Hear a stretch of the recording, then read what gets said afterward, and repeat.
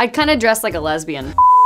Hey everybody, Taryn here, and welcome to Internet Therapy, the only place where your therapy is completely free. Joining me today, guest therapist, supermodel, actress, Molly Sims. I like guest therapist. You are, you're the guest therapist today. I've had some therapy in my life, so. So you guys asked the question on YouTube, Taryn, what mistakes should I avoid in my 20s? And I could go on and on and on and on and on about this topic, but fortunately I've got Molly here to help me, so we're going to help you help yourselves. So let's do this. I had this wacky pizza Twinkie diet in college. Don't, stay away from the Twinkies, it's just bad. But even forget about weight. It's like this stuff is so bad. Processed sugar, all of it. I'm staying away. Have fun and go out on as many dates as you can. Don't get stuck. Don't get stuck. And don't get stuck doing the same thing in the same clique. Yep. Like, branch out. If someone asks you to do something, do it. And don't do the same thing. Insanity is doing the same thing over and over again.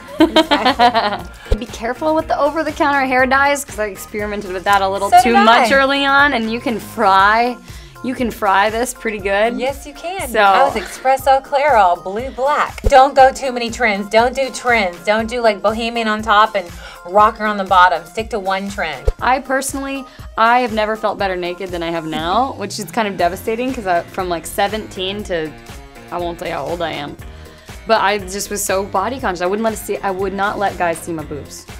I wouldn't let them see it. They'd have to do it in the dark. I wouldn't either until I started modeling, and they were like, now I can change in front of anybody, and I don't care because I got used to it. Yeah. So just let them be proud. Be proud. Katsu. Stop it. I may have been drinking and sad when I got this. You might have been drinking and sad, and you were the cat lady. It's okay. Check out Molly's channel by clicking right over here on her pretty face. And check out her book, The Everyday Supermodel. I just read one of the chapters today, and it's really good.